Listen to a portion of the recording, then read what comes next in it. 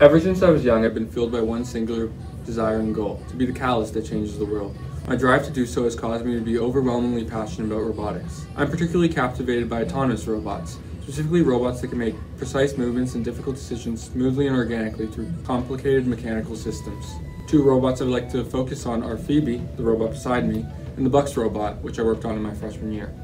I built the Bucs Robot with my robotics team for the VEX competition, Turning Point. Our robot was designed to suck in balls with a rubber band intake system and shoot them at flags with a motorized flywheel, also being able to flip over game objects called caps to show our desired alliance color. As for our current robot, Phoebe, we built it in the last month for our newest competition, VEX Tipping Point. The challenge consists of moving red or blue alliance mobile goals, tall yellow neutral mobile goals to your side, and lifting them onto platforms, as well as intaking purple rings and depositing them to score points.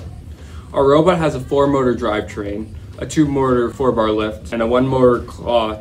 Additionally, it has a high-speed conveyor system that I worked on extensively to intake rings and deposit them onto the mobile goal to score points. Most recently, I worked on widening the conveyor system to allow it to intake the rings smoother and prevent jamming, and upgrading the motors in the drivetrain to 4 motors from 2, and made the code have an intuitive auto intakes program to help the driver deposit rings onto the goals more easily.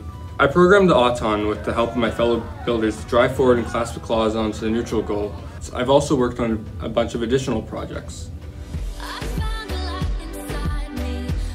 But why do I work so hard to pursue these projects, especially VEX? Well, not only do I find great pleasure in building and bring my ideas to life with my hands and lots of screws, but I see my passion for robotics as a conduit to changing the world to make it a better, more technologically advanced place. My name is Aidan and this is my maker portfolio.